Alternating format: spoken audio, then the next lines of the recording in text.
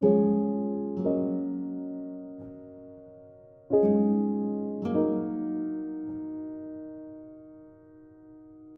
be to Jesus Christ.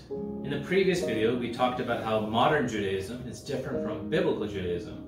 And we looked at some evidence from the letter to the Hebrews, showing that the Eucharistic sacrifice that we have today is based not in modern Judaism, but in the Jewish worship at Mount Sinai and in the First Temple of Jerusalem.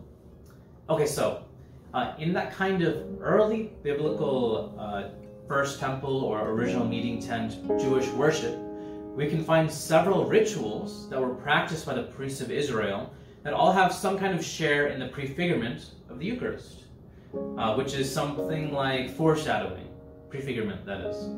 So one of these parallels, one of these prefigurements, was called the daily offering or the twice daily sacrifice. This was one of the covenant rites that were given to the Israelites. So this sacrifice is described in Numbers chapter 28, verses 1 to 8. And there it outlines that the twice daily sacrifices were to be offered by every priest who was ordained for the Sinai covenant. So it involved the offering of a lamb in the morning and the offering of a lamb in the afternoon. And so this lamb was slaughtered and brought to the altar of sacrifice known as the Holocaust altar. And there, when they brought the lamb there, the lamb was fully immolated, meaning that it was fully burned.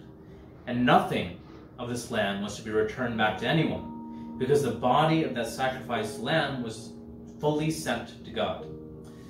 So during that process, bread and wine were presented at that altar of sacrifice, that Holocaust altar, where alongside the blood that was poured out of the lamb at the altar, the presented wine would be poured out as well at the foot of that altar. So this sacrifice took place on every day of the year, even on Passover.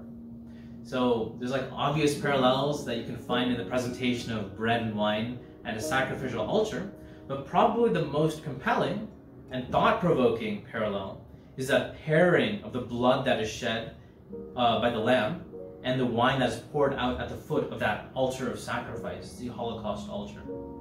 So that is a clear prefigurement of the connection between the wine that becomes the blood of Christ at the Last Supper and the blood of Christ that is violently poured out at the foot of the cross, with the cross being the Holocaust altar where Christ the Lamb was sacrificed. So this is really important to emphasize nowadays in particular, because nowadays in modern theology, there's this bad tendency to super-emphasize the meal aspect of the Last Supper, while diminishing that sacrifice element. But what this parallel is showing us is that the twice daily sacrifice is explicitly pointing to the fact that the sacrificial element is what completes the Last Supper. So in other words, the sacrifice that is initiated with the body and blood of God at that hallowed evening of the Last Supper only finds its completion with the shedding of the blood of God on the next day. So to recap, the Passover sacrifice doesn't finish at the Last Supper.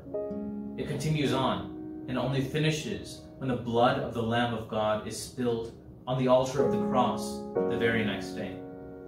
So think of that the next time you're at the Holy Kurbana, because at every Kurbana, we're taken outside of time to witness that one death of the divine Lamb of God. Stay blessed.